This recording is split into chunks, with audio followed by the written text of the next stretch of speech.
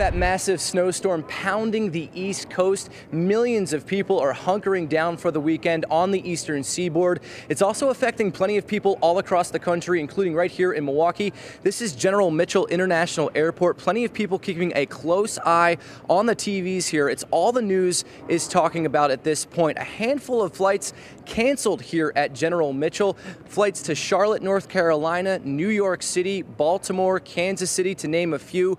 We caught up with a few travelers, though, who tell us that despite all that snow out east, they're still hoping that their travel plans hold. Headed to New York, hopefully. Well, I just brought my equipment to stay in the airport if we have to on Sunday. I brought like a beach blanket and a pillow. Once we get out of here and get to New York, we don't care if we don't get back for a week.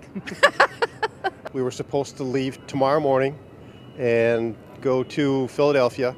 Unfortunately, Philadelphia is shut down for probably who knows. They rescheduled us. Now we're leaving Monday from Milwaukee. We're going to fly to Chicago and then back down to Orlando. Now, the good thing about that snowstorm out east, plenty of people had a heads up about it, so they were able to make alternate plans before even coming to the airport.